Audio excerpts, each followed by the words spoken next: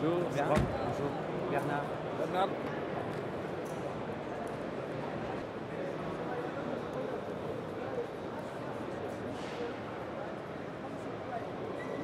Why? Because it's a long time that I knew that one day I would have to retire from rally, and but it's not easy to decide to stop and if you don't have anything else to do. So it was for me. Since a few years, I was doing 1 or 2 races in the season on track, and I enjoyed it. And finally, I decided to switch from rally to WTCC. It was important not to do too late. If I do it at 50 years old, it's a bit late. So I think it was the right time to change.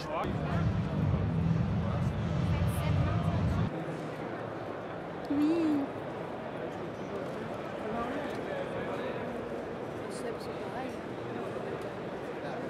It's a good car to drive. I had a lot to work to understand how it goes because it's a front-wheel drive car, and that's a new experience also for me. But I start to improve my driving, to get used to the car, and okay, at the moment I enjoy it. I have to concentrate a lot to understand, but it's good.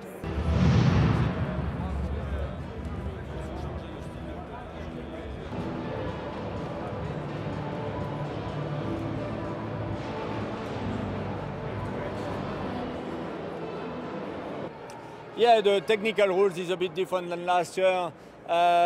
First of all, the car is wider each side, more or less 10 centimeters, so the car looks a bit more aggressive.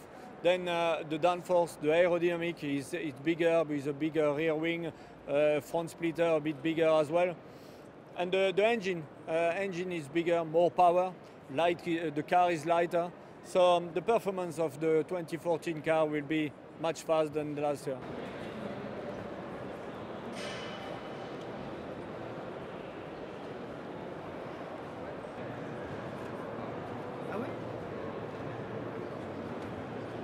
You know, I'm worried about the performance of every driver. Of course, Sebastian is a fast driver. His experience now on circuit is quite big as well.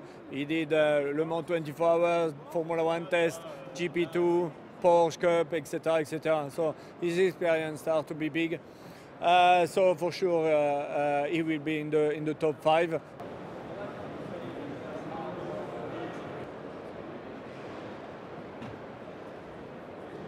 Yeah, the goals are to try to get in the rhythm, trying to not to be always far behind, but I prefer to be in the first part of the cars. Le Mans is different, you know. It's Le Mans. You don't learn to fight with other cars. You just learn to be consistent. But here you have to be on the limit and fighting with other cars. So that's a bit special. And but okay. At the moment, we are working a lot in the test to try to improve. I have the best professor with me in the team, so I hope I can benefit from that.